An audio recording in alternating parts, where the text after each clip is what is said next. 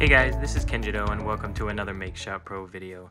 Today we're going to go over a technique of generating ASCII art and kind of creating a retro pop art look with it.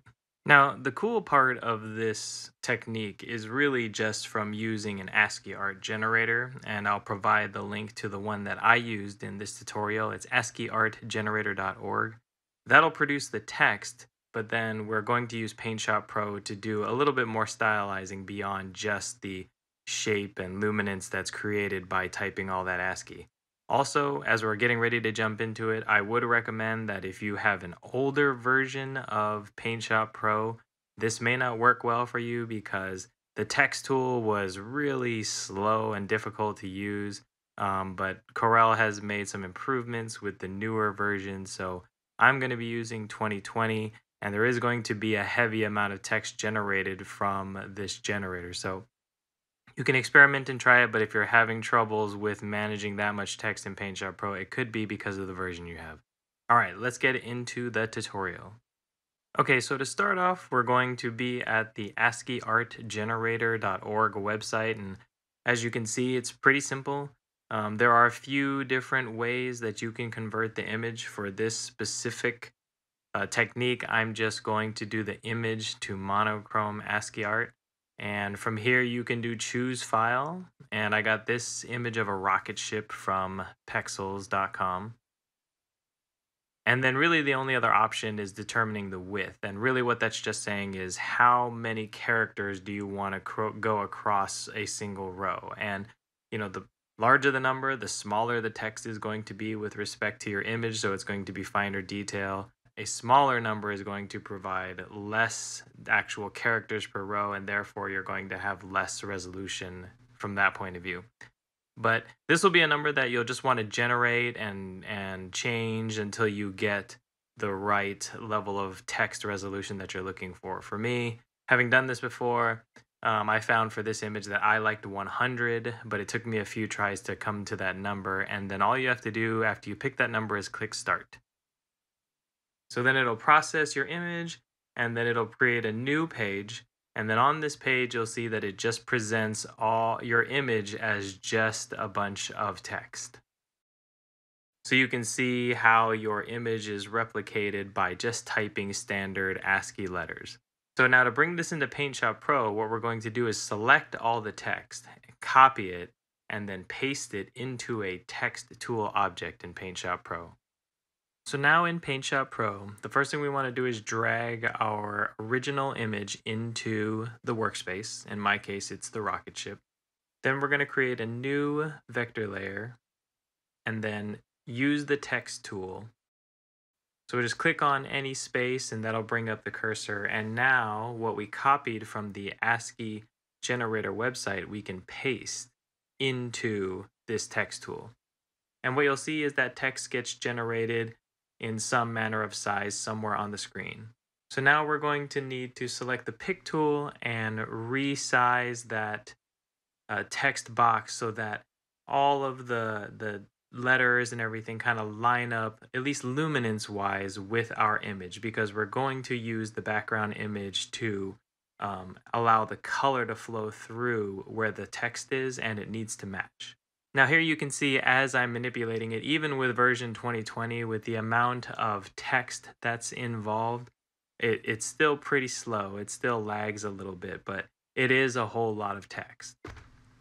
So you may want to zoom in a little bit at times just to really get a sense of how the letters line up. The general rule of thumb is if the letter takes up more space, then it probably is an area where there should be higher luminance, or it should be brighter essentially. One important thing to note is that if the text when it comes in, it's not perfectly aligned as a rectangle like mine is showing, it could be because the font that you have selected is not a monotype font. Courier New is a pretty common monotype font.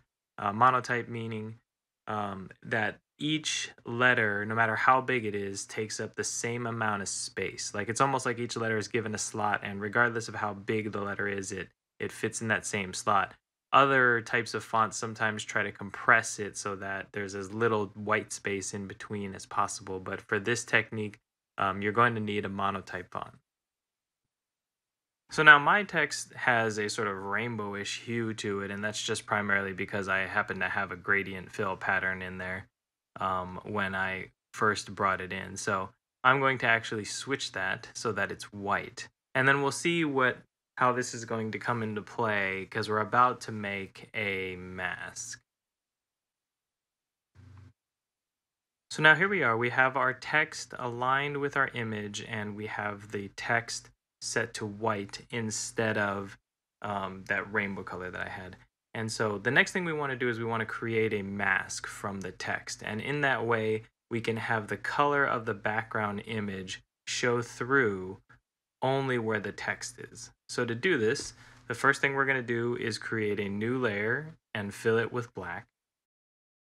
So then now what you can see is just the black and white version of the text, and the luminance has now been inverted now that we made the text white and the background black, whereas originally in the ASCII Art Generator the text was black and the background was white. So this sort of luminance, if you will, matches more so what our original image is, like where the rocket plume is looks brighter than where the sky was dark. So now that we have this image, we can use this as the basis for our mask. And so to create the mask, we can go click down here in the mask menu and then say from image. And since the only image we have up is this one, we can select that. And then we want to choose source luminance. And we click OK. So now it's created a mask, but it's kind of hard to see exactly what it's doing here because of the way the layers are all set up. But this is our mask. And what we want to do is actually have the color of our mask show through. So if I were to duplicate the background and put that underneath the mask, hide our original text, and then move the black outside of the mask because we want that to just show apart from the mask, then you can see this effect. So to simplify all the crazy things that I just said, we have our group, we have our mask, which is just the text, and that text is filtering out all the colors of our original image, and that is all sitting on top of a black filled image. And that's what we can kind of see. So now this looks all right, but it's kind of dull, and it's actually pretty dark, primarily because there's so much black in reference to what little text there is.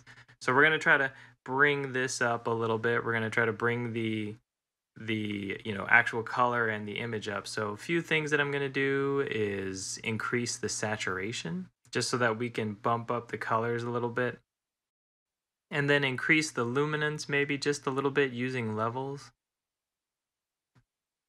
And most of this adjustment, if you look, like it's really extreme on the original image, but because there's so much black that it's trying to overcome, that's why it's really kind of having a more subtle effect on the final image.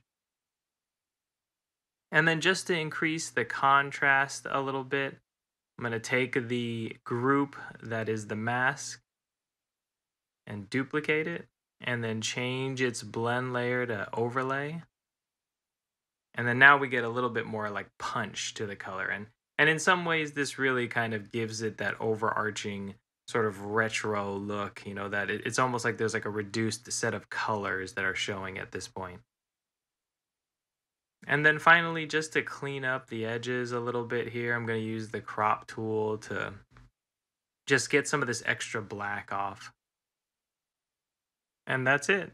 So this is a little bit, fun and different, and it's not necessarily specifically PaintShop Pro, but you can create some really cool looking images with ASCII art. I think this is kind of one of those things that was much more common back in the day when you didn't have all the fancy image editors and you wanted to create fun pictures. You could do it more manually just by typing in and doing all that kind of fun stuff. But that's it for me.